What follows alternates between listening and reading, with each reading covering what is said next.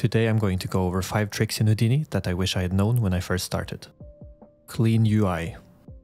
To anyone out there that prefer their UI to be as clean and minimal as possible, this trick is for you. Come into the viewport and press the hotkey Ctrl Alt and S. This is going to hide most of the UI elements and overall gives us a much cleaner environment to work in. Quickmarks.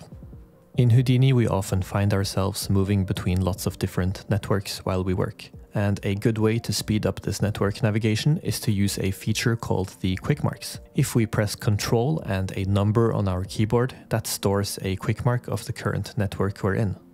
And at any time, if we press space and that same number key, Houdini is going to immediately transport us to that same location that we stored. And this is definitely one of the tricks that sped up my workflow the most.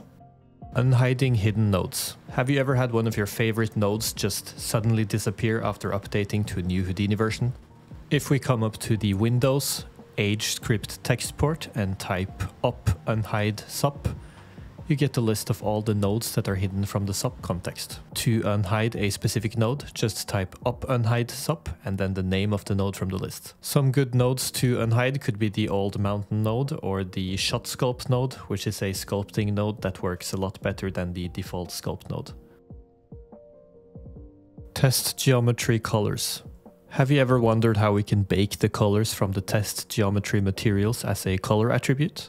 If we unlock the asset and dive inside, we can find these base color texture maps inside of the shaders.